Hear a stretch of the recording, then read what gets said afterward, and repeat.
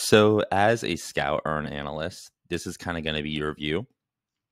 This is Seedscout. It's similar to the investor view, but it's taken away a few features like requesting an introduction and a few others.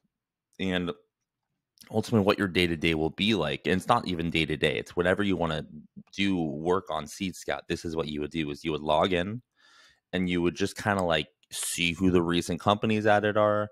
You would filter through, you'd pretty much play around. You say, I want to find a gem today. Where's a gem going to be? Is Everlaunch a gem? Is lava? I'll give you an example. So I don't want to pick on a specific company. Like, let's take a look at Seedscout. Let's see, this was a separate company and you're like, oh, Seedscout, is Seedscout a gem?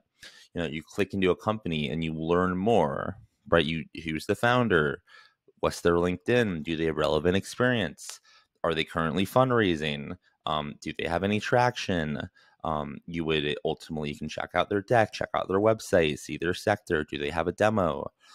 And you wouldn't do this for just one company. You would do this for many companies until you find one that you think is a good opportunity and one that's like, one that might be good for our customers. So like an example is like you would just kind of, this would be your process. You'd go through the database looking for gems, and we add new companies every single day. Some days there's more than others depending on my focus. Hopefully it grows over time. But this is it. You're unicorn hunting. You're pre-seed unicorn hunting. I would give you access to this. There's thousands of companies in here. You would just use different filters. Like maybe you're only interested in fintech, so you could filter by fintech.